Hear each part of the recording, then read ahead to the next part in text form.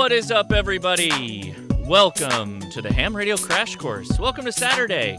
Today, my friend, Randolfo, the not a Rubicon, is back again to talk about the take on sad hams and information about the FCC that he's been talking about, which I found interesting, not just as an amateur radio operator, but as an operator of other radio services. And everything he's kind of been talking about has kind of been connected to all of that. So we're going to get started real soon here. Enjoy the memes. We'll be talking to you soon.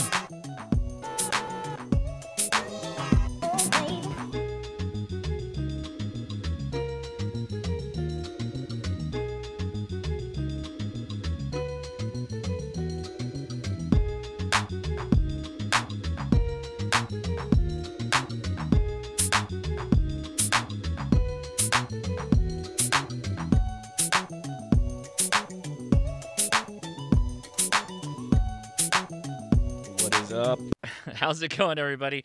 Thanks for clicking on the Ham Radio Crash Course. Another fun interview with Randolfo. We had a lot of fun the last time, and from the views and all the comments we got, I was like, well, we definitely got to have him back. And he agreed, he obliged, and so he's going to come back and talk to us, from a outsider's point of view, but still in our radio fraternity of services. So just remember, here at the Ham Radio Crash Course, and if you join us on the Discord, you're welcome. It's regardless if you are a ham radio operator, CB enthusiast, GMRS user, radio is radio. There are differences, of course, and yeah, you got to take a test if you want to be an amateur radio operator, but hey, we all are in this together, and we're going to talk a little bit about that. But before we get there, I got a couple of things I got to hit. Go check out hamtactical.com for any merch related to the Ham Radio Crash Course. My wife dropped a couple of new ones specifically for our podcast. She has created the HRCC Movie Club shirt, which is based off of our new segment where we have been reviewing prepper and disaster movies that either have or they don't have to have radio, but a lot of them surprisingly do if you look hard enough. Obviously, we haven't got the full-on ham radio treatment like movies like Frequency, which we ranked very high. Still, though, one of the highest rated is 10 Cloverfield Lane, a very deep preparedness movie, so make sure you go check that out. Thanks for going to hamtactical.com.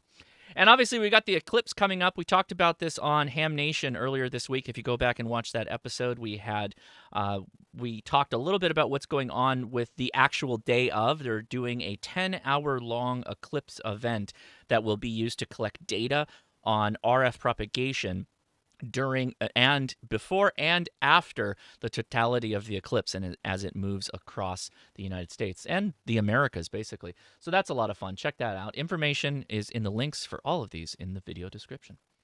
And we've got Visalia coming up, the International DX Convention that I am emceeing both the banquet dinner and the breakfast on Sunday. So if you come on out, it's going to be a lot of fun. There's going to be a vendor area, but there's a lot of talk. So if you are interested in long-distance communication, if you are interested in those DX contacts, DX stands for long distance, then this is possibly the place to be. At least I think this is going to be one of the largest collection of those type of smart people in the room.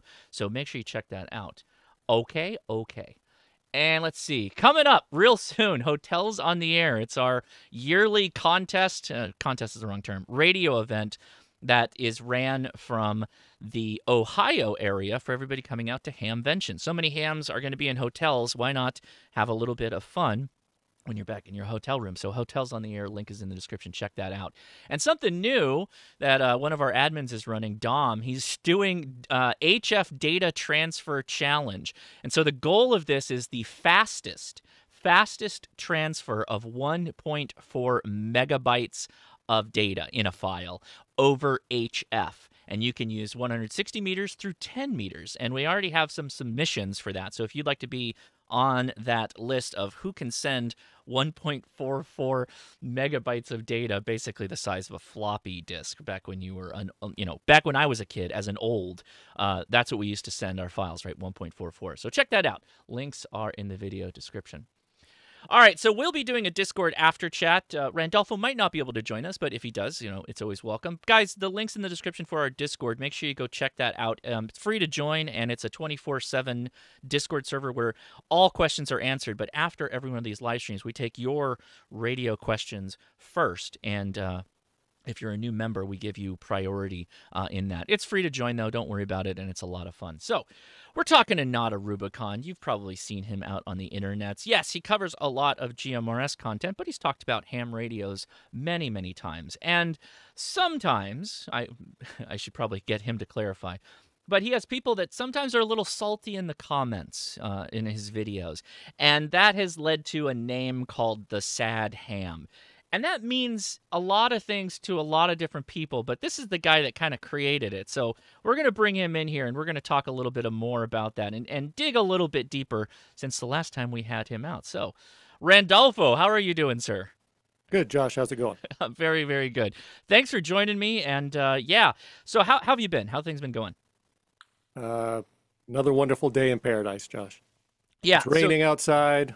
What else could I ask for? Yeah, I like the rain. Personally, we don't get a ton of that. Randolph is not too far from me, so we share weather patterns, as it were. But I like it. Cleans up the space a little bit. So dirty. We're out here in California. Right. So you have put out a couple of videos, and in fact, let me bring this.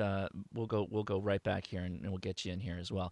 Yeah. So you've been putting out videos talking about basically the realities of the FCC, because there's an often repeated line that you've hit upon that, if you break the FCC laws, and even the term law in this case is not necessarily the correct one, that you're going to get locked up, fined, dragged off. And kind of funny, if you look at the background of Randy's famous wall there, what's going on in the background, right? That the FCC is going to come and maybe take out a beloved family member. Where does that all come from, the start of this video series that you've been doing? From my online adventures, going back to even before I was doing radio videos, if you go online and you ask a question, having to, the kind of questions that most beginners ask, you get those responses from some people that are just not connected to reality. And I didn't know that they weren't connected to reality. And I really thought when I started using my Bufwang UV5R on GMRS that I was going to go to jail if I got caught, and that for sure I was assuming that the FCC was tracking me down every time I keyed up. And as I realized that that's all just BS, but I still keep seeing these, what else can you call them but lies that some people keep spreading. It just, I felt that I had to address it. I had to let the truth be known. And obviously, go check out Randy's channel, and you can watch a deeper dive into all of this. But through your investigations, your investigative journalism that you've been doing, how many actual, we'll call it real fines against radio services, not FM broadcast, because that's where the FCC gets their big money from. How many of those have you actually found? And I guess quickly, if you can sum them up, what's the little bit of the background on it? Yeah, so in the last 10 years, there's less than 10. Right. And several of those actually go back 5 and 6 and 7 years themselves. So really, if you look at the actual, when they were breaking the rules, not laws, but rules, those are 12, 13, 14, 15 years ago. So to say that nobody would ever get into any trouble at all by the FCC would not be a true statement. Right. But to say that you would be hit by lightning twice before you are likely to get in any trouble, any serious trouble from the FCC, is more accurate. And when I'm talking about getting into trouble, there's basically 3 levels. There's or 4 levels. They investigate you, which is Randy. Really quick, I don't want you to dox yourself. Your image changed. Uh-oh. You might want to I'll go back to me. Oh, that's all right. They can see I don't that. know if those are people you don't want on video. So Oh no, my lovely family. Oh, there's more of them. it's Apple TV. It went into sleep mode, so it yeah. started showing his screensaver. This is my great outdoors. See, so yeah, everybody said look out for the Easter eggs that are in Randy's videos, because he definitely has them. So I'm well, somewhere I got some pictures. yeah, he's gonna put a good one on there for you, Gal. Yeah. So that screen is very famous for the different stuff that he puts on, Yeah. along with his T-shirts and all his other fun stuff. There we go. Get some family photos up there. Sorry. Okay, good. We got it. Uh, So I think I watch your videos, and we can probably dip into this too, but I think you get a lot of people that have a preconceived notion about you, and they jump to big conclusions of what the message you're trying to send. And I took and correct me if I'm wrong, I took your FCC videos and comments thereafter to basically just say, this is the reality of this, right? There are X number of real fines that are well documented on a public website the FCC runs. Anyone could do what you did, but they don't. They just perpetuate this It's narrative. easier just to say you'll go to jail if you use your UV5R on GMRS, or So if you transmit without a license. If you want, I mean, if you've thought about it, why do you think people continue to carry that narrative around? Well, I think it makes their little club more exclusive. Some people just, I don't know, it makes them feel more important if they can convince themselves and convince everybody else that they are part of an exclusive club. And it's so exclusive that if you don't memorize these questions on this test and get this, pass this test and get your license, you're going to go to jail. That's how exclusive this club is, or you're going to get a $10,000 fine. Yeah, and I mean, I am a part of this club, and I'm okay with the license testing. I think the privileges are maybe a little upside down on how I would do it, but I think is it like possibly a personality / ego thing that's driving it? Because I know so many hams that they care nothing about, Right. I think the shaming majority. people. Okay. The majority of hams do not care anything. The majority of hams are nice, well-adjusted, socially acceptable people. But then you've got that small percentage, the very vocal ones that you run into when you're online, and they're basically, like it or not, the voice of your hobby, and they're the ones that have personality defects or whatever it is, that they just feel this terminal need to make themselves look smarter than everybody in the room and more important. And part of that is saying that if you try to crash my club, you're going to get a $10,000 fine. Yeah. There's an interesting aspect of it. It's because it seems it seems like it's also a bit of the gatekeeping / Right. We gotta set these rules, and you mentioned the spokesperson, because there's no amateur radio spokesperson, just like there isn't for GMRS or CB or anything like that. But these people speak on behalf of it, and it kind of puts out a sour note a little bit, because as you said, it's the minority, right? I would be in your club now if it wasn't for some people chasing me away when I was learning, studying for the test. I'm like, why would I want to be included in this kind of group of people? And then later I learned that, wow, in the real world, most of them are normal people. Yeah. But it's when you're learning and you're going online, that's the first thing you see. And they chased me away. Good job. Yeah, so I guess it's an anonymity factor as well, because you see people on the internet. By the way, this is two YouTubers talking, right? So for a lot of you watching, you may not have had the privilege of running into people like this, but I've experienced them at ham club meetings. Obviously, like in person, if I'm just doing a radio thing, somebody will come up to me and start telling me, oh, I'm doing this wrong, I'm that wrong. No joke, this has happened to me on multiple occasions. But you and I see it more often because we're making videos in a public space, right? So we get a little bit more of that. Yes, Yeah. a lot of that. A lot of that. So there's something that always comes up, like oftentimes when I'm going to do a video with you, or I have done a video with you. And I won't say that I'll ask that as we go along for clarification.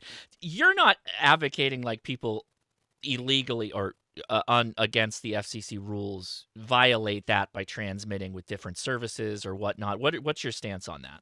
Well, if you go online, you go to certain websites, they will say that's all I ever do is I tell people that they should violate these laws or those FCC rules and laws, and that I advocate for breaking the laws, and that it is my personal responsibility when somebody does break the rules. It's my fault because they watch one of my videos. And I don't think, I I have never once advocated or recommended that anyone break any rules in any of my videos. What I try to do is say, here are the rules, and here's what will happen if you break them. Right. And usually that answer is nothing. Okay. But no, I do not advocate for breaking the rules. It's rules that separate us from the savages. Yeah, I guess it's also you have a fairly non-standard way of delivering that message. If you compare yourself to other YouTubers that do radio things, you have your own way, which is great. That's why there's a lot of people that watch you. But I think it's so different that they're not used to somebody just giving you the raw answer, that they're left to jump to their own conclusions about what does Randy really think? Like, what is that? Right. Yeah, I don't spoon feed anything. If you want to be spoon fed, well, I don't want to say anything about your channel, Josh. Go watch my video. Go watch Josh. I'll explain and spoon feed some things. Sure. But yeah, my delivery can be a little different. It is not what most people would expect from most YouTube channels.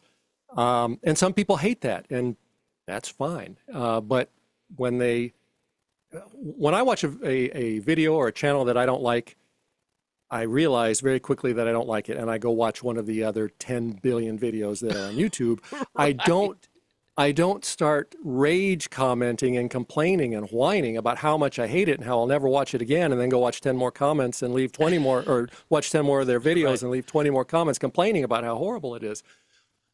These people are just stupid, and it just gets so tiring.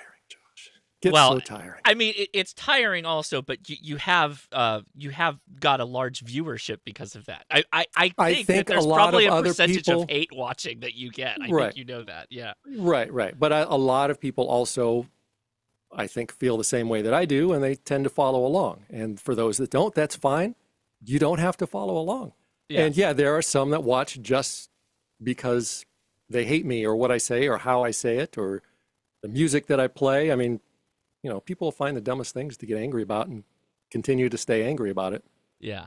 Instead of just going and watching something that they like. Super chat from Corpse Lot, my buddy. I think the vitriol that Randy sees is evident of the very nature of most hobbies, where tribal knowledge is sadly the foundational principles behind enjoying the hobby. I think that's 100% true. It's 100% true. You see it, in all hobbies.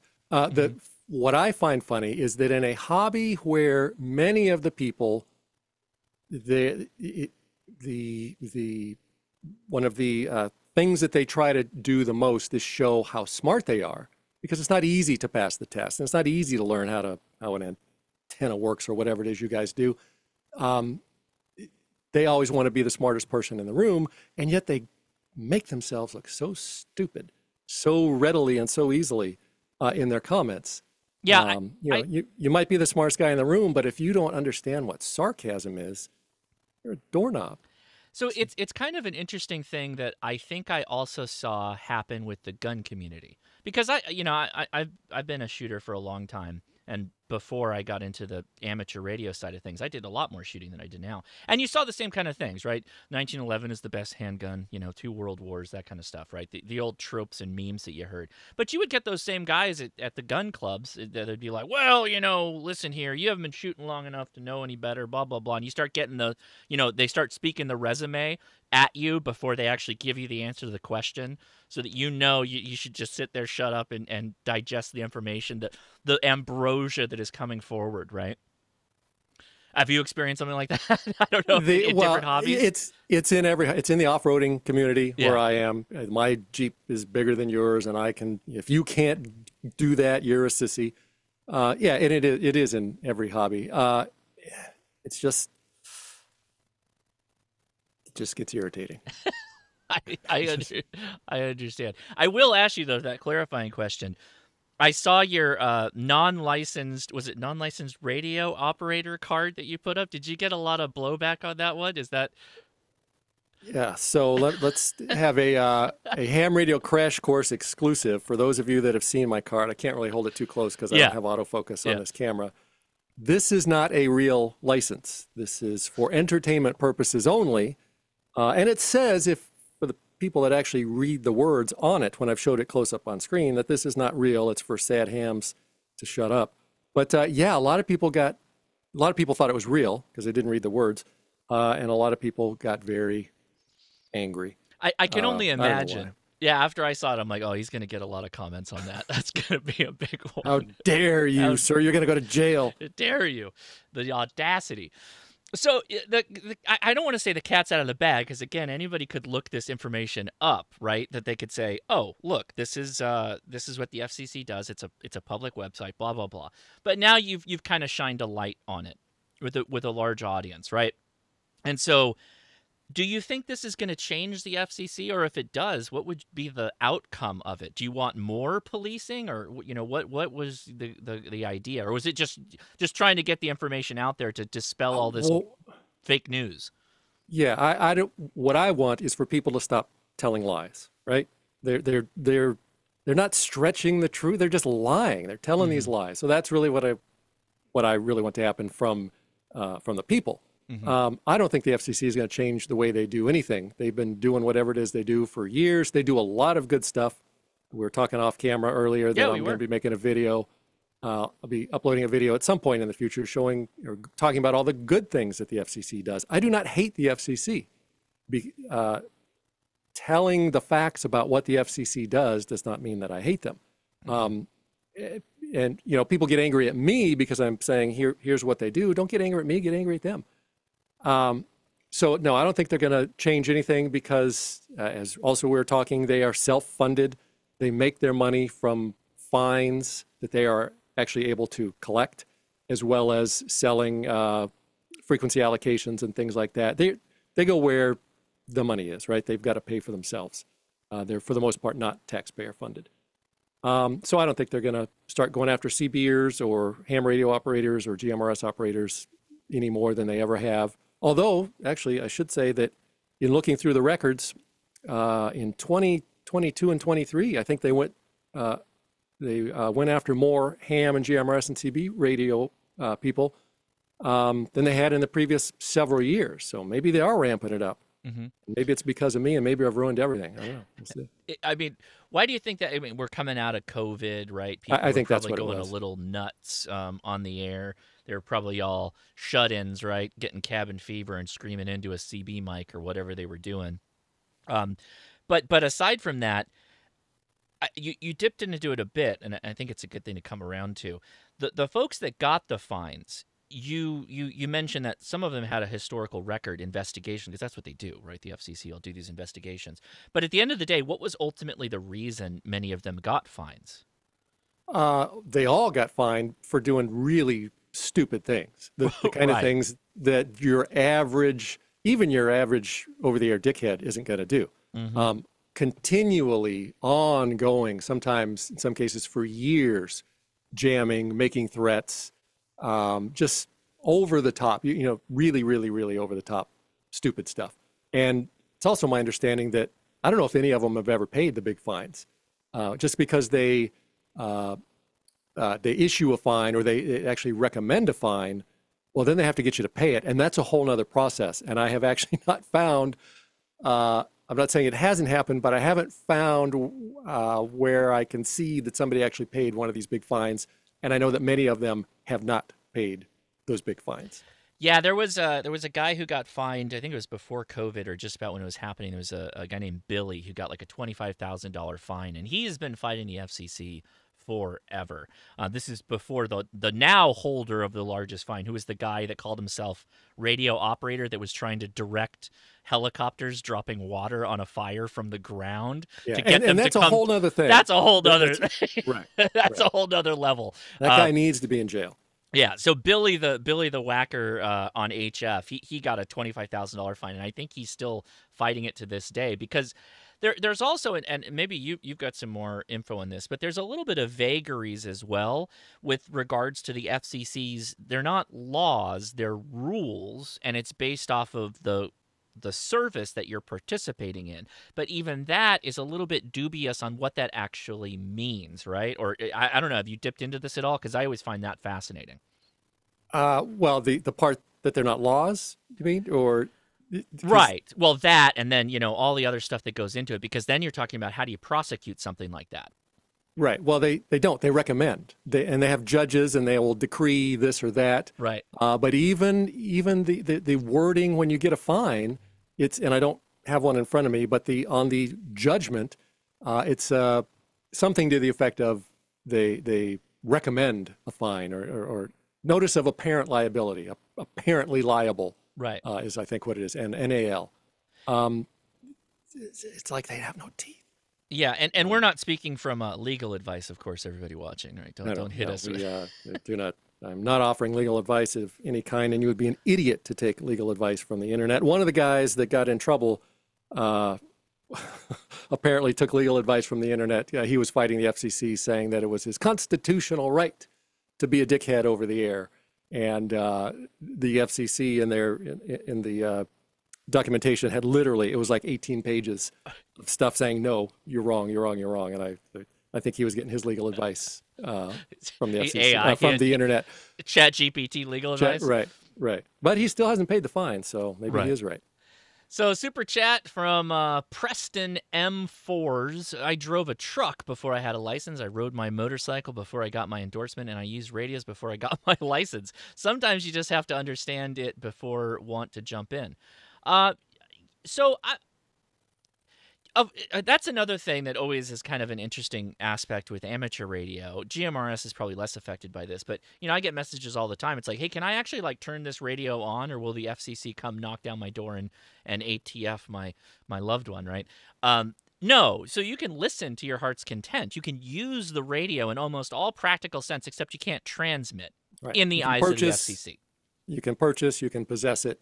Right. It's just when you transmit, and contrary to popular belief, the FCC is not out looking for you. They are not out driving around in their black vans, triangulating you. Right. If somebody complains and they open an investigation, they can do that. Sure. But they are not out there driving around looking for people breaking the rules on GMRS or ham. Again, the way that many people are telling lies, saying that they do. And I made another video about this. One of my first videos that I made about the FCC basically doing nothing, I got a lot of hate by people saying that they were sending out letters to all these people every month. And I've started replying to these people and asking them, where is this information? Because nobody could ever tell me where this was. And it turns out they were referring to the ARRL, the American Radio League of Gentlemen, or whatever it is. Extraordinary gentlemen, thank you very much. Right. They are not the FCC. They're a club, and they carry as much weight. I think I said it in one of my videos. A letter from them carries as much weight as the neighborhood watch lady telling you to move your car. So stop the lies, people. Stop the lies. No, and if I'm wrong, the other thing, if I'm ever wrong, leave a link. Tell me where I'm wrong. Because that's the other thing, is that these people that, say I say all these things and spread these lies about me and vicious rumors, they never say how I'm wrong or where I'm wrong. Now, I'm not always right 100% about everything I ever say. I have made mistakes, and I'll put an update on I made a tiny error that I made in this video. You submit the retraction in subsection 8, page 12 of the news of the Randy update, right? I'll put it in the information section of the video, but the majority of what I say is correct, and nobody has ever proven me wrong, except they keep saying that I'm spreading lies. But I guess the point is, though, that you're open to being wrong in the sense that better information exists out there, because there's no reason to not have better information. I'm totally on board with that. Again, on the earlier videos, usually when people say I'm wrong and I'm a liar, and I say, send me the link, and they'll send the link, and it's to something totally different, right? I'm talking about people, regular people that were simply transmitting without a license or something, and they send me the link to the guy that got in trouble for, directing helicopter traffic. That's not, during the forest fire. Right. That's not the same as a guy keying up his UV5R on that accidentally held down the emergency button and has been transmitting the emergency tone for 18 minutes, kind of thing. Yeah, they're not going to paratrooper in, rappel through your glass skylight and take you out. Bill Fisher with a super chat. Not a Rubicon is one of my favorite or newest favorite YouTubers. Love the videos. Yeah. Complete tangent question. Have you ever heard the story about the BBC television vans? Did you know about this? No, probably not. I know you got to buy a license to watch TV over You're there, right? right, but how And would that's they because they know? don't.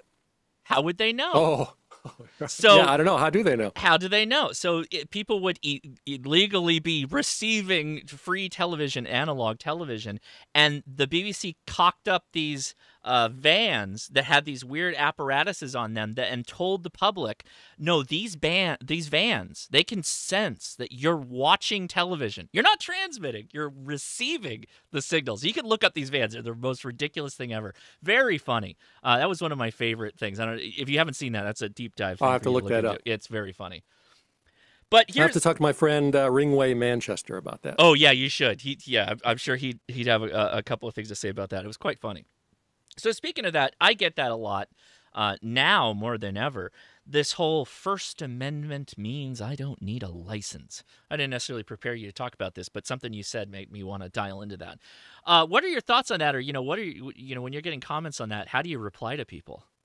I usually just call him an idiot, but secondly, I don't care. But I'm not a lawyer, and nor do I pretend to be a constitutional scholar like the people saying these things usually pretend to be, even though they just got home from their job at Arby's. Now they get on the couch and they're a constitutional scholar. I don't know that requiring a license on some frequencies means that they're, inhibiting your freedom of speech, because you can use a CB radio or an FRS radio and you don't need any license.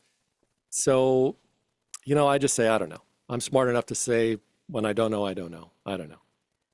I've always kind of treated it as like you are free in a public space to say your mind, right? And there is publications, the freedom of the press, that kind of thing. Go nuts, right? That's all your ability to do that. Because I always have the opportunity to opt out if I don't want to. Right, so we have these human abilities to speak, scream if we want to in a public space, and I can just choose to leave. But I can't remember the case law for this, but there is, like, if you amplify your message. So let's say you had a big, powerful bullhorn or a PA system, and you're out there just screaming whatever kind of nonsense. Then that draws the question of now pressing your information upon somebody, right? That you're now going beyond the freedom of human speech. You're now into the realm of forcing people to have to listen. It's kind of like that whole your rights end, your fist's rights end where my nose begins kind of thing when it comes to self-defense, that whole deal. That's kind of how I look at it. So when it comes to the radio services, and again, this is actually a kind of fun topic that that Randy and I were talking about beforehand, but you'll have to go watch his videos because he's going to be making a video about this in the future. But the good side of the FCC, and I've talked about why the FCC exists, and well, not why they exist, but why I appreciate that they exist. And it's because you at least have an idea who's on the air with you, right? That's kind of the thing with encrypted radios as well. That's always a question that I get. Like, I'm not a staunch supporter of encrypted radios on amateur radio because, well, how do I know who's on the other end? Or that they even want to talk to me? There could be some nameless, faceless organization / corporation that's hogging up the bands. I don't want that. Yeah. Sorry, that was going on a tirade there. But let's see. I got a couple more super chats. I want to hit those really. Oh my gosh, we got to. Let's see. Someone says, love the site. Well, welcome. This is YouTube. It's been around for a little while. They've made some changes along the way, but appreciate that. Member for 7 months, Chris Radio and Life. Appreciate you, buddy. Let's see, going down the list. Another one from Corpse Lot. It's mostly Randy's fault. I got my technician license. Thanks, Randy. GMRS is a hell of a gateway drug. So Randy, this is even funnier because I literally know Corpse Lot personally. Like, we were playing League of Legends years ago when my wife was pregnant. She was playing. We were playing with this guy. Her water broke, and we had to leave the game and run to the hospital to have our first son. So brought this guy to radio. I didn't do it. He knows that I make these videos. He does now have a ham radio license, but take that as a compliment. That's pretty serious. Wow, thank you. Yeah. Yeah, a lot of people go from GMRS to ham, obviously, but a lot of us just stick with GMRS. And that's another thing that some fine. people don't understand, and they, for some reason, keep trying to recruit us. I think you guys get a bonus every time you sign somebody we up. do. The way We these do. people, I figured so. We get an extra month of the ARRL membership. That's how it works. We turn that. It's a chit. We get a chit, a ham chit. All right. You know, for some of us, GMRS is just fine. It's a tool. I use it when I'm off-roading, and when I'm done off-roading, the radio is turned off, and I don't really think about it again until I go off-roading again. Although I do have a repeater, and I do have handhelds all around the house, but I don't use them every day. I mean, you have a repeater that you're affiliated with as well, so you know you'll probably occasionally check into that or whatever. Or if you was my repeater. It's in my garage. But I mean, it's a tool. You may not. It's on 24/7. Other people are using it, but you don't necessarily have to be using it all the time. Right. Yeah. I don't. I'm not weird. So let's double back to something you said earlier, because this was kind of a fun thing. Let me make sure I got through all the super chats. I think there was another one. Oh, by the way, we'll take questions in a little bit of time here. We'll take some questions. You know what? We'll take this one because this is for Randy specifically. Super chat. What is the story behind your channel name? I don't know if that was. We'll take it both ways. You go first, Randy, then I'll go. All right. The story. My channel name is Not a Rubicon Productions. It is named after my Jeep, because in the olden days I used to make off-roading videos with my Jeep. The name of the Jeep is the Not a Rubicon, and the reason it's named that is because the high-level Jeeps, the high-level trim, the most expensive trim, is called the Rubicon. The bougie trim. So you'll see, what's that? The bougie trim. Yes. So you'll see Jeeps with the name on the hood. It'll say Rubicon. Well, that means I paid a lot of money for my Jeep, is what Rubicon means. Right. Mine was the low-dollar, cheapo, poor man's Sport X model. It is not a Rubicon. Yeah, I knew that story, but I didn't know yours was like almost the base model. That's pretty interesting. No power windows, no nothing. Stick shift, because it's a man's Jeep. So mine is not a Rubicon. So that's the name of my Jeep. I made off-roading videos. So what else better to name the channel is, other than the best name at the time was Not a Rubicon. Now I don't make those videos anymore because nobody watches them, and the name just sort of stuck. Yeah. Let me go back here. So I get hit a lot with where I now am the ham radio crash course, but for over a decade, I think, I was Hosh Nasi, which if you work... Yeah, I don't know what that means. You don't have to work too hard. So my name is Josh Nass, Hosh Nasi. So it's just my name. It was from college. I had a Japanese professor for relational databases, particularly SQL. And I had a period of time where I wasn't getting back any of my assignments. Like, I just wasn't getting them. And one day he was like pissed off and he's yelling. I was sitting in the back, probably goofing around with my buddies. And he's like yelling, "Hush, Nasi!" And he's holding a stack of papers and he's pointing at me. And he's like, "Hush, Nasi!" And I'm like, "Oh, I'm Hosh Nasi." Okay. So then I got up and I picked up 2 months worth of assignments that I just didn't pick up because he kept calling Hosh Nasi. I'm like, I don't know who that is. So that's the name. That's where that came from. I saw that see that name on your X, and I always what the heck is well, this? everybody also goes like, "What is this Hosh Nazi?" And they're like, "Oh, you're a Nazi," and then they see KI6NAZ. Because that was what the FCC gave me. I didn't pick that. And so they're like, "You some kind of Nazi out here? Is this a fascist channel?" I'm like, "No, man. It's a Japanese professor that couldn't say that had an accent that, just was strongly, saying the name." So there you go. There's a super chat. You got more than you bargained for in that one if it was just for Not a Rubicon. But let's see. Oh, man, there's so many people in the chat. We have, how many people we got watching? We have no way. We have 1,000 people watching right now, Randy. Is that a record? No, my highest ever was 1,300. But I gave a radio away on that one. So if you want to give away one of those walls, got me. I got you. I do give away my radios, and I just took my trunk of my car was filled. I filled them up, and I donated them all to the local GMRS club up the road. So all I have left right now is what's on the Jenga wall of radios. Oh, I And love you it. can't have those. I do love. So, curiosity wise, you have those flashing. Is that Right. just you've got the squelch on the hair trigger? Is that what makes them squelch or go off and on? Um, Like, how are you doing that? Are you actually?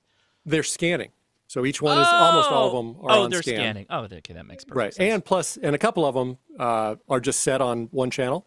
And it's just a busy, we've got what we call Radio Tijuana I repeater know exactly what up you're the hill. talking about. So those guys, They don't stop. those It guys, never they're stops. 20, we call those long talkers. And those guys, I They're don't know on what the they're rag talking shoe. about. They're on the rag and they're shoe good of rag guys. shoes. Yeah, absolutely. I know the owner of this one repeater. He doesn't live too far from me. Great guys, but they just never shut up. So it works out good for me. It's tough because I'll put my GMRS on scan, and I get stuck on those guys every iteration. Is there a skip feature on scan for some of these On radios? most radios. I gotta go. Yeah. I've got one. I've got a couple, but the one that I use the most is that Midland, and I think I have to swap that out to the Wouxun, the 50 watter, because like I need to be able to skip this channel because it's too much. It's never ending. It's nonstop. Yeah.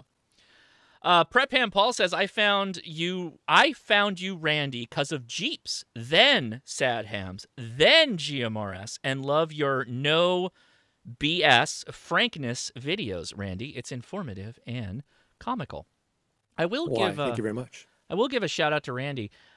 Randy has actually a really storied history of video development, and one of this really amazing things that he did was this mini-series on hiking around the Salton Sea, and I got to kind of hear that firsthand when you were nice enough When to you were let me... trapped in the Jeep with me for No, it was 3 great, hours. man. We had a lot of fun. Couldn't get away. And you told me all about it, and I found it so cool because it was kind of a thing that I know of the Salton Sea, but the whole Save the Salton Sea effort that you went through was really fascinating. So if you go to his channel and just click on the little magnifying glass and type in Salton, you'll get a really fun little deep dive into something that, you were very passionate about and physically put your body on the line to be able to do something, which I thought was really, really cool. Josh, I put my life at risk. Literally did. It was Yeah. it was it was a big adventure. Yeah.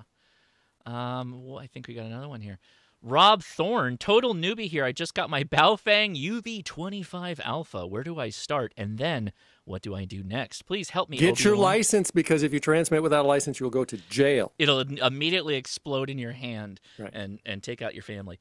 I made a post, or sorry, not a post. I made a video called Chirp Next, How to Program, or something along those lines. It's like the fastest to the point way to program your video if you want to do something like that. Radio. So yeah, it's pretty easy. David Bruce says a ham chit for not a Rubicon. So now there's a fund drive to get you licensed. Don't send super chats to get Randy licensed. It's not going to work, even if I send him the money. Another No super chat. interest. You guys had the chance to have me in your club, and you blew it. You blew it, guys. See? What's up with Six? Oh, Vern. What's up, Vern? Good to see you in there, man. You've been working hard too. Vern's been doing a lot of stuff. I don't know that. Go check out What's Up with Six. Go to his YouTube channel and check him out. He's up to some pretty fun stuff. Randy helped this old ham pick up a GMRS radio once. After I was already an amateur extra, people who think there are classes between hams and non-hams are missing the point. Thanks again, Randy. Oh, well said. That's very nice. Yeah. So let's circle back and we'll. So everybody who posts your questions, resubmit them. And what you want to do is you want to type question in the chat or at Ham Radio Crash Course, and we'll get the questions to Randy so he can answer them. But I want to circle back a step. The ARRL and the notices that they sent out, right? It's oftentimes in QST. I think it's towards the end of the magazine. But you made a point about that. So what are they doing there? Or I guess, what do you think the impact is? Well, I think they're helping guys know that, hey, maybe you're innocently making a mistake. Yeah. I don't see anything wrong with that. They're letting people know when they're breaking the rules. But they're not the FCC. And, if you continue to break the rules, that Extraordinary League of Gentlemen group does work directly with the FCC. So if you piss them off, they have an ear at the FCC. Yeah. So if you get a letter from them, you should probably stop being a dickhead. But I'm guessing they probably submit a lot of complaints every year to the FCC, along with millions of other, I don't know how many because I don't have access to the data, but you can submit complaints to the FCC online. It's very easy to do. So I'm sure they're getting thousands every month or hundreds of thousands a year. And we've seen how many of the people the FCC actually goes after. So I don't know how much the FCC cares. What's funny is if they end up tuning up this video and then it starts this Gestapo-esque raid on people who are red. Because I don't know. I mean, you probably know this, but there are a number of people that work for the FCC in our local area that do active research and create cases against those that are creating interference. But as you probably expect, they're mainly going after the paid-for licenses or protecting the paid-for licenses. So private, pirate radios. They're really big against the pirate radios. As I was going through everything, because for one of my videos, recent videos, I went through all of the actions over the last 10 years. And I think they went after more pirate guys than anything else, including, because they do a lot of stuff. And I think they did more actions against pirate radio guys than anything else. I guess I don't understand why, because they're not making money direceclich. Well, they're protecting. Yep. So KISS FM 102.7 here in SoCal, right? If they're getting stepped on, or they have a perception they're getting stepped on, they probably got a hotline of a name they can call and be like, "Hey, get this guy off the air," blah blah blah. Right? They'll go after that immediately. And I guess they can't appear that they're not policing those frequencies, because then that would call into question, why are we paying for this? Right. They don't like the pirate radio guys. They don't. All right. Super chat from Corpse a lot. So last super chat, but on the topic of the FCC, there's a repeater in New York City on RPT 20 that has had one or two jammers for the last 10 years, and it's still ongoing. It's a known problem with the same bad actors.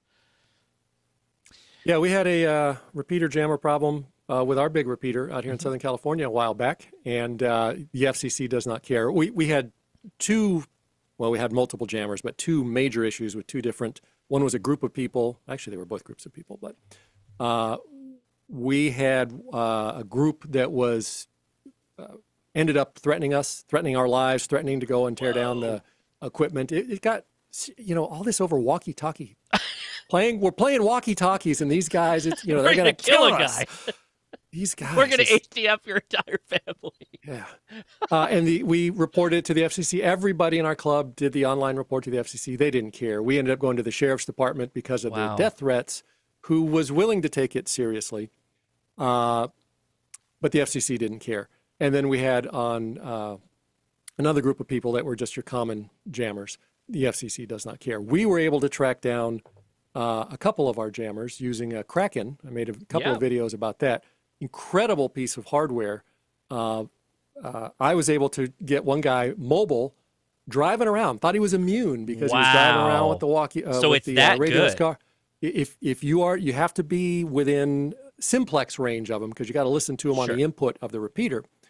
It is that good. You got to learn how to use it. It took me a couple of months to learn how to use it effectively, but just with a lot of practice. And we had jammers, so it was easy to practice. Within a couple of hours, we caught that clown red-handed, watching him do it as he drove by. It's very good. And since the FCC doesn't do anything, we took care of those problems ourselves. We had discussions with them. But I can see a lot of people like there in New York just taking the law into their own hands, and bad things going to happen. Yeah, I mean, I know. But the FCC doesn't care. Yeah, I know of violent encounters that have happened over repeater scuffles. Right? It's we're talking about walkie-talkies. I know. Right? We're playing on walkie-talkies, and we're going to beat each other up over it. Just turn the thing off or something. I don't know. Yeah, but I've said this online before. certain personality types get attracted to certain hobbies, and there is a certain personality type that tends to be attracted to playing on radios. Mhm. And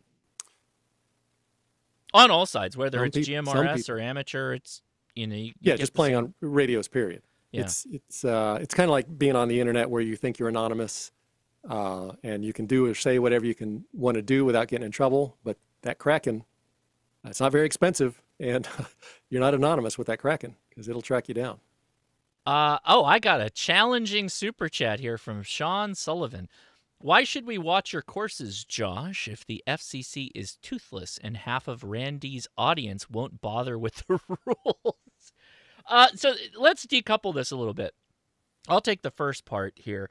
Why should we watch your courses, Josh, if the FCC is toothless? So the reality is if you do transmit without a license, nobody's going to talk to you, right? That's the reality of it. Amateur radio operators generally will ask you, hey, do you have a license? And if you don't give it after multiple back and forths, most of them will just be like, screw this guy. We're moving on to other things.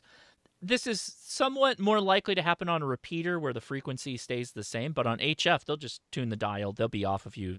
You're done. We won't talk to you. Not like what you see in the movie Frequency, because the son doesn't have a license, but he still talks to him. That's not real life. But with that said, if you then copy someone else's license, let's say you just take somebody else's call sign and you start using that, pretty quickly they figure out that you're not that person, and then you become persona non grata all over again.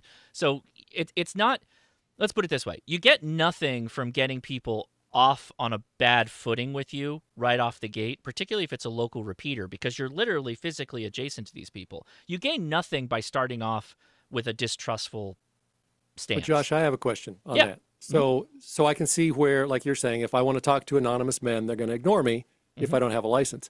What if I just want to talk with my buddy we just pick a frequency, not, interfering with anybody else. Nobody else started talking, and we just want to talk amongst ourselves on the ham radio frequencies. So Why should I bother to get a license to do that, Josh? That's a dang good question. So why should you bother? Well, because again, that's the FCC rules that you should be following. The FCC rules, and there is something to be said for that. I mean, yeah.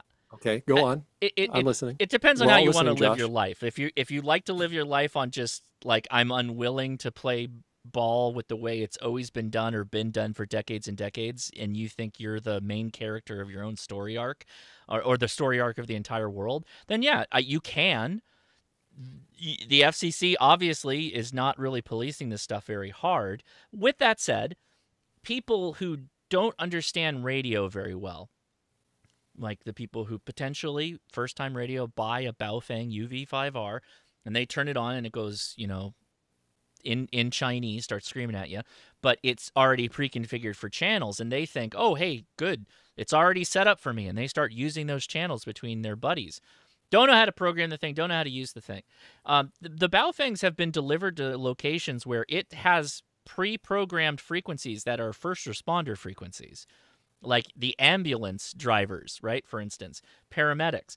And those people have definitely, that is one that I do know happened, where they went and found those guys and said, hey, you can't be using these frequencies. That was not an FCC thing. That was the paramedics got involved with the cops, and the cops went and found those people, and they were like, you guys, you're literally talking on the wrong frequencies. So a bit of it is, go ahead. All right, so, and I asked this because we've had this discussion online. Not you and I have had this discussion with others online. So how does getting a license make that not happen? Well, because the license has nothing to do with how to use your radio. You're pushing these questions back on me. I like this. So a lot of the times it does, right? Because the baseline of the license, at least for technician, does give you some information on how to use the radio appropriately. And it lays out some of the understanding of the rules. I would argue that the majority of the license, the questions you're going to see have to do more with safe application of radio and the FCC rules. Now, rules in this case aren't like, thou shalt not do this because that's fun and we don't want you to do it. It's, thou shalt not do this because you could be stepping on a first responder frequency. You need to stay within this frequency space. Well, what is this frequency space? It's 144 to 148 whatever megahertz, right? And that's So specifically on the test? yeah, The frequency range the for band, 2 meter or whatever? I Okay. believe so. Yeah. It even covers down into HF. Some of those things Okay. are technician because you have 10 meters and stuff like that as well. So there are a number of what I would call FCC rules questions that are on the test that are designed to kind of, what I argue is help those amateurs play better together, because it treats radio, specifically in the amateur radio bands, as kind of being in the sandbox together. We all got to play well. We can't be kicking sand in front of everybody's faces or, digging in somebody else's hole, that kind of thing, right? That's kind of the way I look at it. Now, to the second thing, if the FCC is toothless and half of Randy's audience won't bother with the rules. So I think that's a bit of a disservice to Randy. I don't think Randy's audience doesn't care about the rules, although I would argue that GMRS is a little bit easier, or do most people even care about the license with GMRS, Randy? Or how would you answer that latter part? Yeah, I think a lot do and a lot don't. It is a lot easier if you have a GMRS radio. It's harder to break the rules because most of the rules are baked into the radios.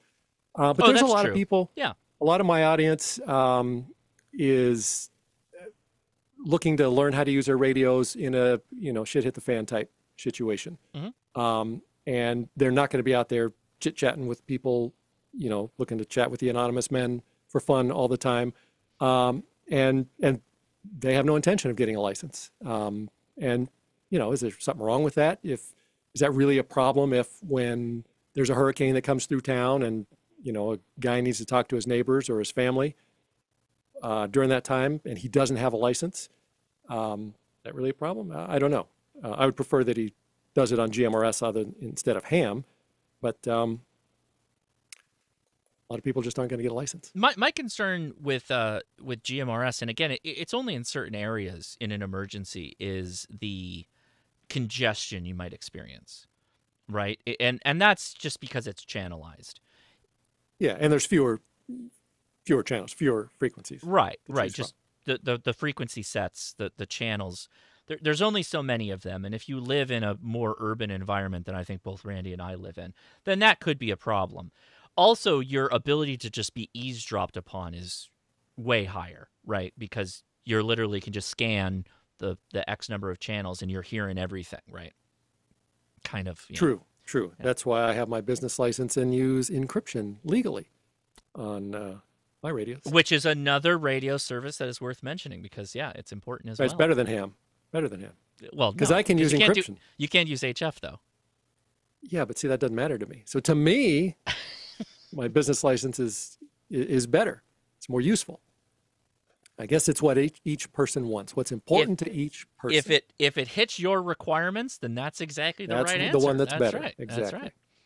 Ham Radio Hobby. That's a good channel name. I like how much the FCC lets us police our hobby. We are lucky it's not like other agencies who just make up rules as they go. No, you guys make up the rules as you go. And that's part of the problem is getting your little plastic FCC badges going online, saying that we're going to go to jail because I'm reporting you.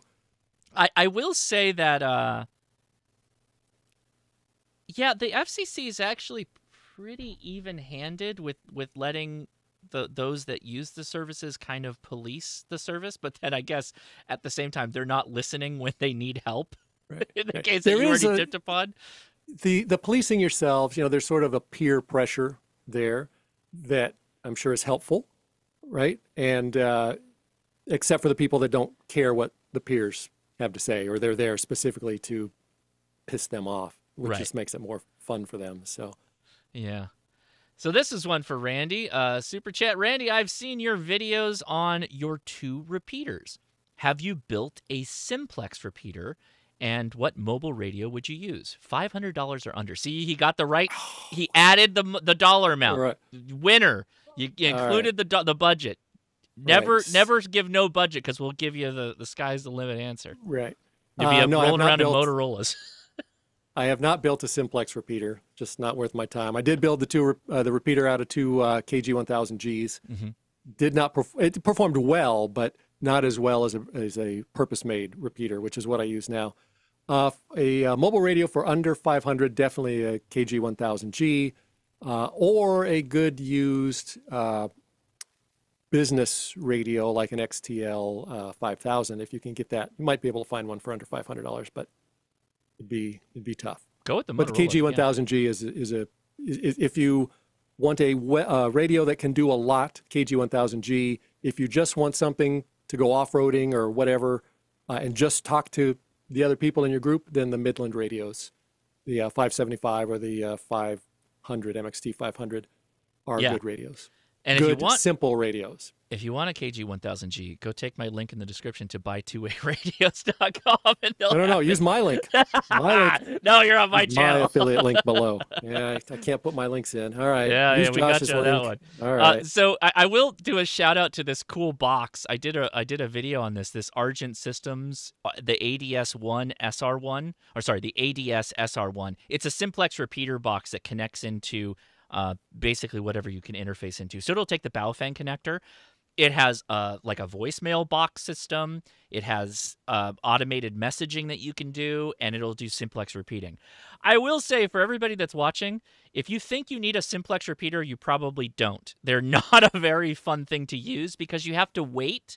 You talk into it, then you let go. It replays your message, and then whoever hears it then talks back into it, and then it replays their message. It's an incredibly long process to convey information with a simplex repeater. Very not ideal from my point of view.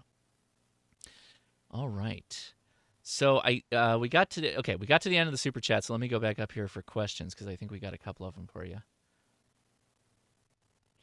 Question. If you got the time, we're over the hour. Yeah, I'm good. Okay. I'm good. Question. Why not join us hams, Randy? Join the Borg and get a free ham sandwich. Yeah, that's. You've never heard that before. Yeah. How much is he getting for that if I join up? He gets a ham chit. One ham chit. Yeah.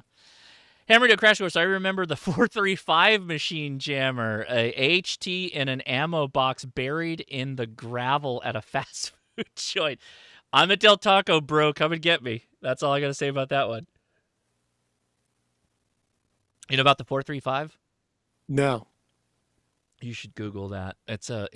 You could probably get it from where you're at. The 435 repeater is a well-known. It is the most Isley Cantina of ham. Of ham radio repeaters. Yeah. I've listened to it. All right. When you say it that way, I know what you're talking about. So, Interstellar Starman says, question, did they converse with open carry? I don't know what the question... Open carrying your radio or your firearm? You should do both. As a strong supporter of the Second Amendment, open carry your brown bess wherever you go. Oh, maybe he's talking about when we took care of our jammers ourselves? Oh, I see. Yeah. Because you said you conversed. Yeah. We did, and again, it's just walkie-talkie stuff. No, right. I wouldn't. No, I didn't. Did not come into play. Did not need to. Dawn N5SKT dropped the link for the Kraken, and yeah, by the way, guys, the Kraken is an amazing tool. You should go check out Randy's videos if you want to get more into that. But yeah, you can DF a lot of things with the Kraken. You can DF everything, anything. Yeah. If it's transmitting, and it doesn't even have to be transmitting very much, even if you're mobile, it'll find you with a good operator.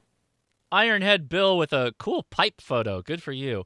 Welcome to Technician. Thanks for joining us on the Ham Radio Crash Course. Appreciate that. Oh, got a super chat. AA4CB, Chris, what do you think about internet linking of GMRS repeaters? Good, bad? GMRS Live has a great free network. Yeah, my repeater used to be on Zello. Didn't really link up with other repeaters, but it was on the internet. And I've seen a lot of stuff recently, the online legal experts saying that linking over the internet of GMRS repeaters is not permitted by the FCC rules. That's my understanding, yeah. I've read those rules, and the stuff that they write is so vague and so ambiguous sometimes. But with a lot of words. They still somehow pack a ton of words into something that's ambiguous. Yeah, I agree. Right. So I would, first of all, I don't care. You want to link your repeaters, I don't care. But until it's actually been tested by somebody getting in trouble by the FCC and then that standing if they fight it and say, basically, if they actually get in trouble for it. I don't even know that it's worth doing, because if you've got a bunch of linked up repeaters, doesn't it just get a kind of noisy and difficult to talk on when you key up my repeater here and then you're keying up in New York at the same time, and then you got some guy on the internet trying to talk, and then you got another guy in New York trying to talk? Isn't it just a big, what do you call that, a log jam or clusterfuck or backup? There's or also, something? I mean, amateur radio operators deal with this. There's also a timing, like a delay, the Right, latency of the network. right. And I know from listening to my GMRS radio often that, and by the way, this happens in ham radio, but a little bit less. One of the things that's on the license exam is that you give a space between when you key up and when you stop talking on a repeater. GMRS has no concept of this. People quick key the crap out of a repeater. The repeater doesn't even stop. It doesn't let go. Like literally, one guy will let go, and the other guy's right under him, and he's transmitting boom, boom, boom, boom, boom. So even if you internet linked all of it, could you imagine the cacophony of collisions that would be happening? It'd be crazy. Yeah, it just seems like a cluster. Yeah. All But right. good or bad, I don't know. I don't care. Yeah. That was the question. Well, this goes back to the whole, like, I don't know, try it. If somebody wants to do it, give it a shot, see how it goes. Yeah. And there's some big C, networks out there, like he yeah. said. Ed C says, I tend to go with the rule of thumb, don't be a dick. Always a good rule to live by. I've gone through life working with that, and it works out really well. So, yeah. Let's see. We got a new member, Andy, AA0AM. Thank you, buddy. Appreciate you joining us. So, okay, let's see if we get a couple questions in here. Wondering if Randy would have a problem with folks transmitting on business bands without a license. Again, I don't care. But I think a business who is running their business, I think that would be very important to them. If you were causing interference and causing a problem, if you're just transmitting on an open business frequency, I know somebody that used to do that all the time. There was no victim. It was a victimless crime. Who cares?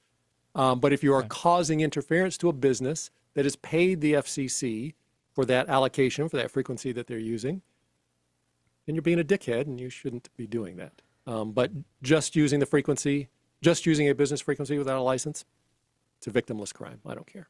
So I think you might have answered it, but maybe reiterate it. So what if it was the same for ham radio or GMRS if they don't have a license? You're saying as long as they're not causing interference, you don't care. It's a victimless crime. Yeah, I don't care. I don't care if they are causing interference, but I don't think it's right if they're causing interference. Okay. Yeah, I don't care. All right. So question, isn't Hollingsworth still running the volunteer monitoring program? So this is a ham thing. So I think it was, I can't remember his first name. Raleigh? Somebody will correct me in the chat. Hollingsworth. By the way, this is a really good talk this guy did at the ARRL, and it was called Turn the Big Knob. It was basically saying whenever you get into an argument with somebody on radio, just get off the frequency. Let it go. Arguing on radio is like arguing on the internet. It's like playing chess with a pigeon, right? The same concept. Is he still running the volunteer monitoring program? I got to tell you what, guys, I haven't heard much on the volunteer monitoring program. Raleigh Hollingsworth, right? Yeah, I think so. In a long time. So there used to be, I don't know if you knew this, Randy, but there used to be a volunteer monitoring program where hams would just sit and listen on the ham bands, and they'd take notes and they'd pass them on to the FCC. And they actually sent out cards for good operators and poor operators. And if they're really bad, they did go to the FCC, and a letter would come from the FCC, et cetera, saying, hey, you should probably do better, blah, blah, blah. That's not the same. I don't think it is what it used to be, but yeah. This ADHD life followed up with another question. What is killing GMRS, Randy? Is it? I don't think anything's killing it. It's hot. Yeah, GMRS is getting more and more popular by the day. Yeah. I know what you're talking about. But what does kill it is dickheads, right? Mm-hmm. Just it gets more and more popular. There's only whatever the 22 channels. Yeah. Congestion will be the death of it, Mm-hmm. if anything. but it's getting more and more popular. It's, it's CB 2.0, Yeah. really. You know, the other thing you have a problem with is repeater pairs. The frequencies for repeaters is difficult because amateur radio has much more repeater Right. pairs than GMRS does. And I believe, and again, this is something I don't know. This is just the ham, the gossip circle. Getting a frequency set to put a repeater up for GMRS, is that something you had to jump through a lot of hoops on? No, you just pick one and use it. You don't have to There's get no approval coordination, no anything. No, Really? anybody You can just buy. go nuts. Yeah. It is polite to listen first to make sure nobody else is using it. But if somebody is, basically whoever has the bigger repeater or the higher mountain is going to win. We've gone through that. No, there's no coordination, no nothing. You pick a channel, a pair, and you start using it. So you got squatters' rights, basically. Squatters' rights on the frequency. Yeah, pretty much. Yeah. It's whoever's bigger wins. Yeah, okay. All right, that's good information. I did not know that. I thought you had to go through some approval process. Nah. So Lex Pix says, question, so since the tests are self-administered by local hams, do you guys ever give a guy a break if he's just missed a question by passing? I've often wondered if some have been let through. I know none that have ever been let through for missing a question. Not one.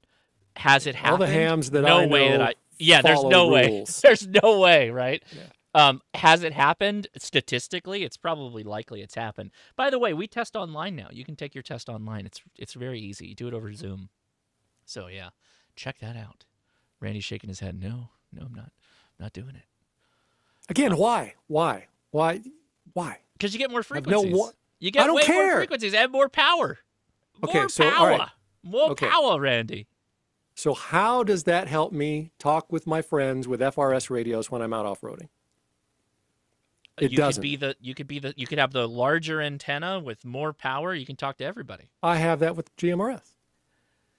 Having a ham license, having more power, having a ham radio does not help me talk to my friends using GMRS or FRS Walmart radios when I'm on the trail. So question, are you what's the upper limit for GMRS radio for power output? 50 watts. Are you doing that? Well, yeah.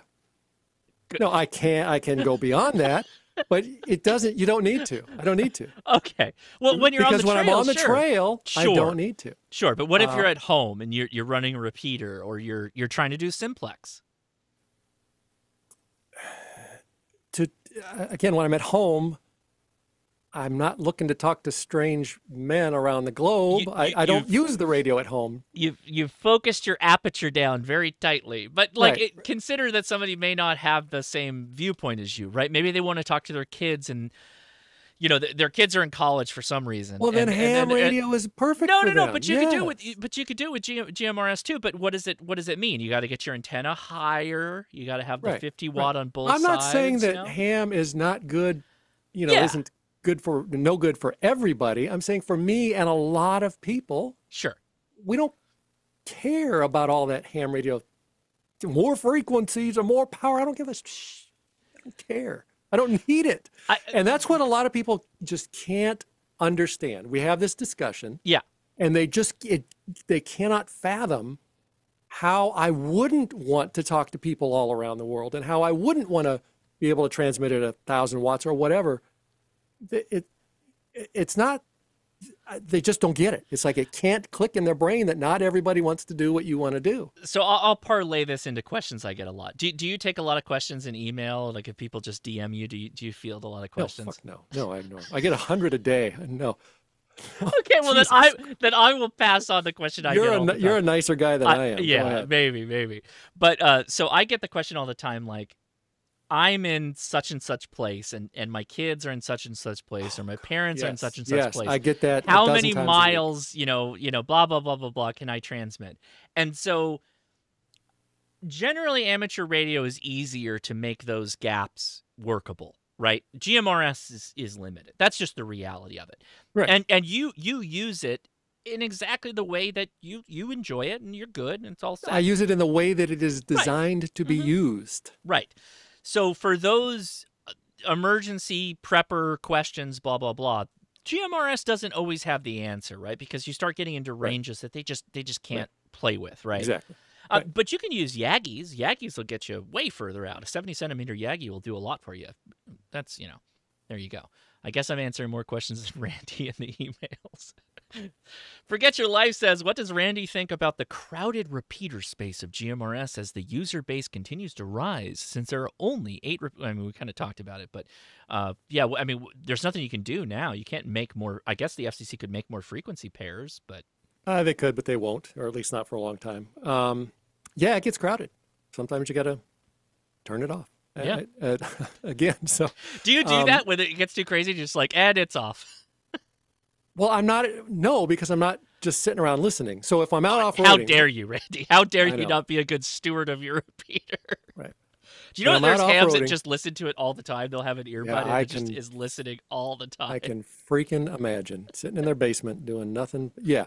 So when I go out off-roading, I scan all the GMRS channels so that if somebody's stuck or needs help, we'll hear them. Yeah. And but sometimes, Radio Tijuana covers a huge part of the desert where we go, and they transmit on GMRS channel 16, which is the official off-roading channel of GMRS. Oh, really? I didn't know that.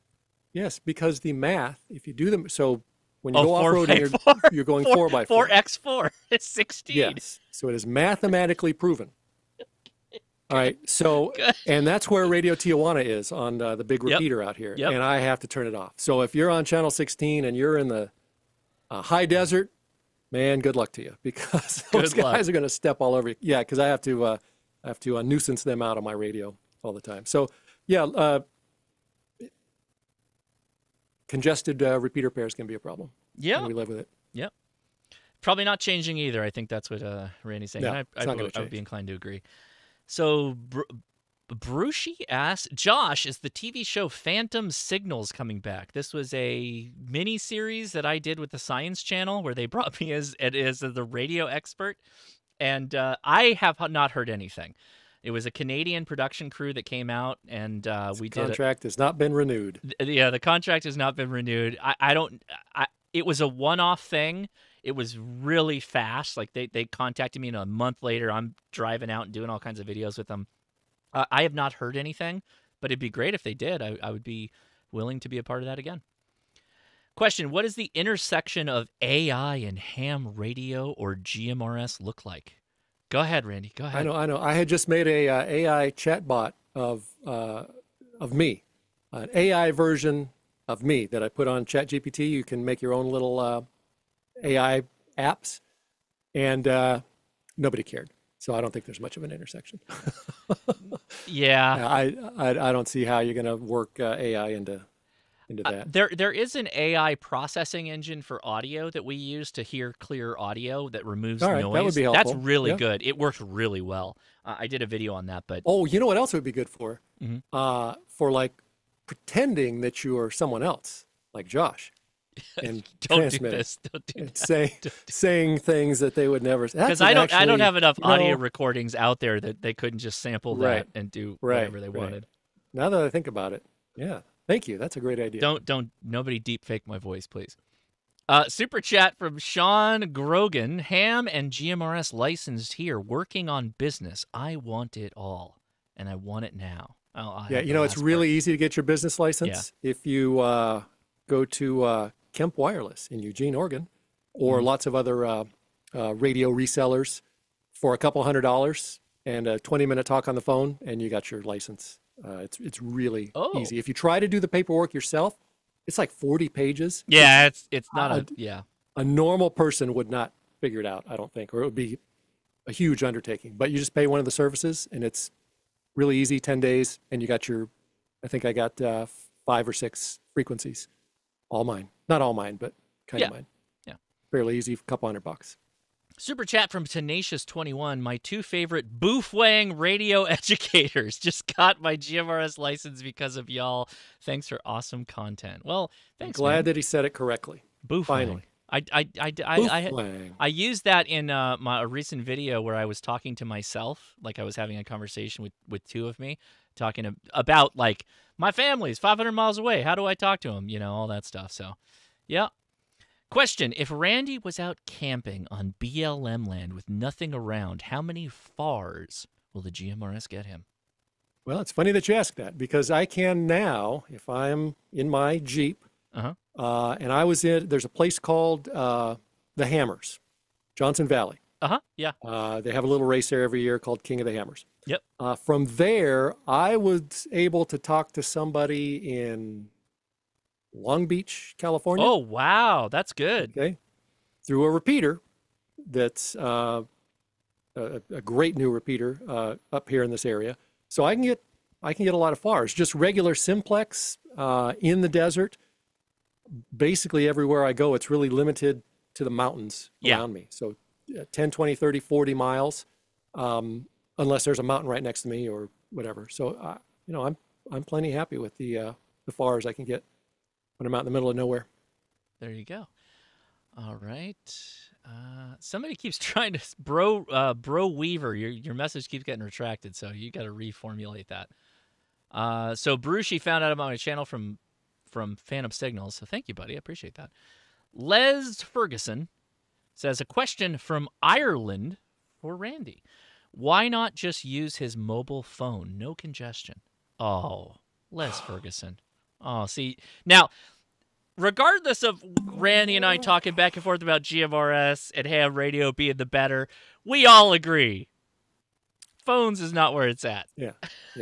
Go ahead. I tried using my phone when I'm out off-roading, and it doesn't work. Yeah. Because the desert, the wild outdoors is mostly not covered by phone service.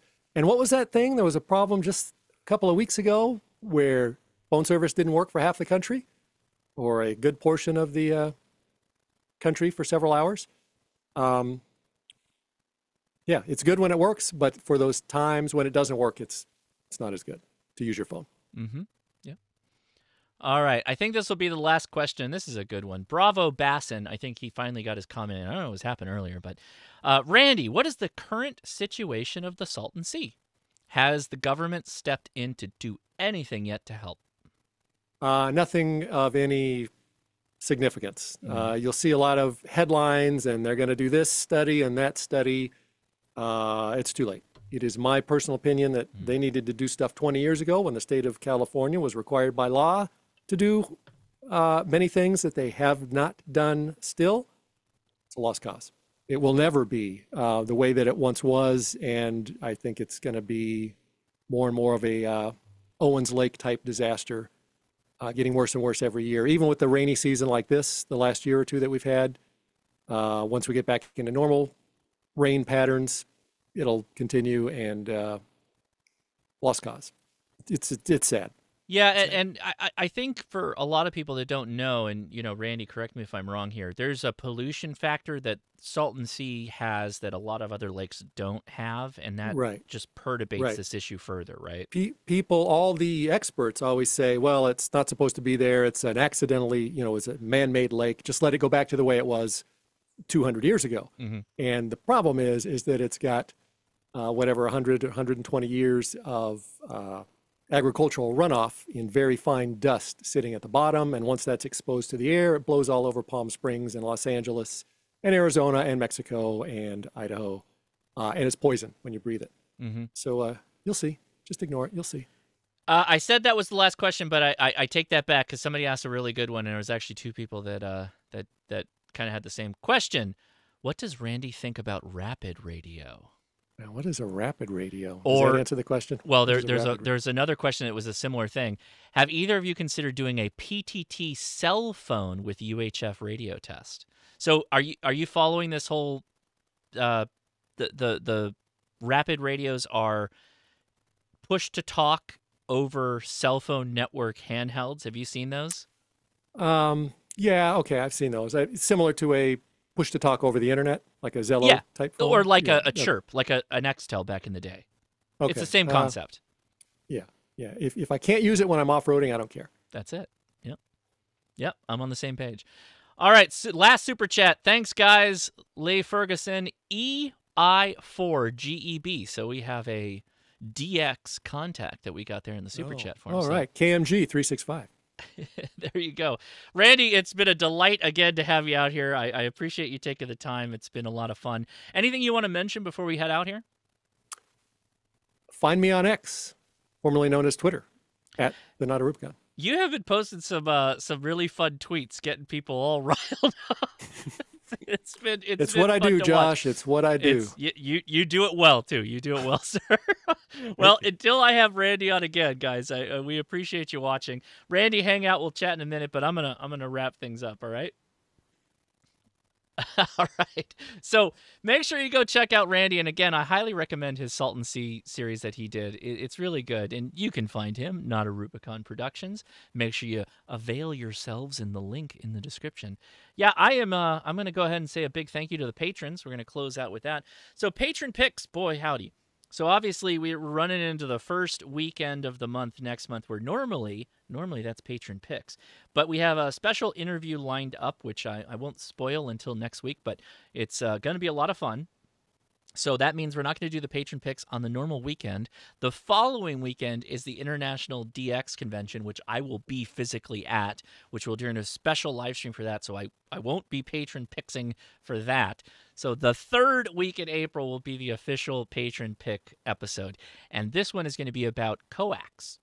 Oddly enough, they want to talk about coax, when to use different types of coax, why you would use different types of coax, and why is it all important. And I'll tell you right up front, vitally important. Your feed line is one of the most important parts of your entire radio, whatever it is you're doing in radio, particularly GMRS, believe it or not. GMRS is actually has big issues with power loss over a long bit of coax. So oddly enough, the people that are using GMRS radios could use really good coax because it will help them get more power out the wire, and that will yield more FARs, to use a not a Rubicon term.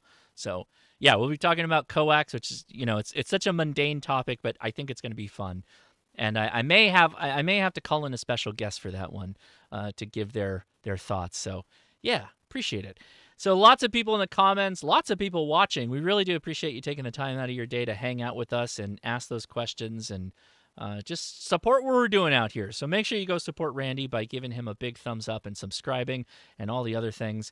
And guys, we appreciate you. I'll talk to you here in a couple of videos, but I'll talk to you live again just after this. If you join us on the Discord, go to the hashtag livestream after chat for voice.